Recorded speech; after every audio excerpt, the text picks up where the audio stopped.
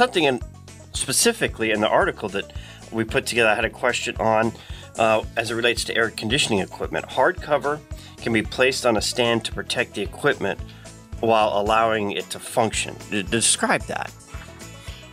So we're going to protect the property, right? We're going to use tarps where we can. We're going to cover the pools, but the air conditioner is obviously expensive.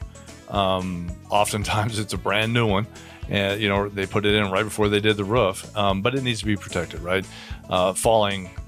Accidental falling tile from the roof, nails, which our nails have little wings and little feet that crawl all over. I mean, they just go places that we don't want them to go, and and I'll be honest with you, it just can't be helped sometimes.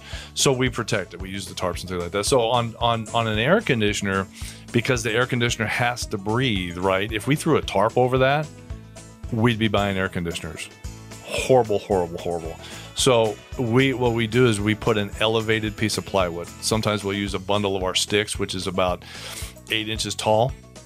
We put one on each side of the air conditioner, and then we'll just lay a piece of plywood over the top. It's protected, it's covered.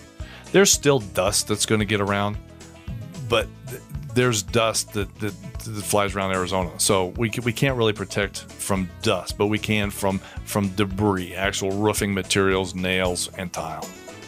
So we found that it's a quick, it's easy. We remove it just as soon as we can. But certainly when we're working in that area, we're going to cover it and protect it.